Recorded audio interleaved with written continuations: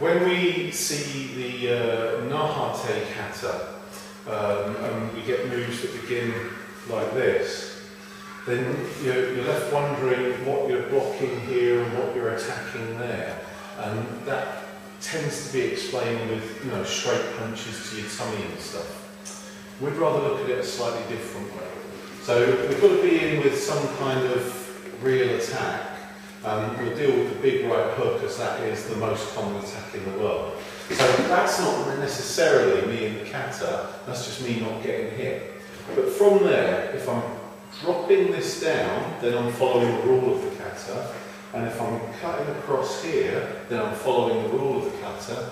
But now I'm taking a 45-degree line to execute the final position.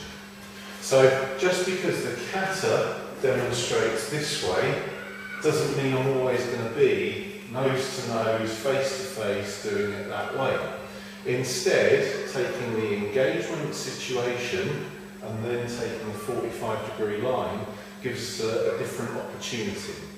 So this is a simple application for the kata. It attacks vulnerable places, the back of his neck, and it gives us an in, which makes a lot of sense, I think.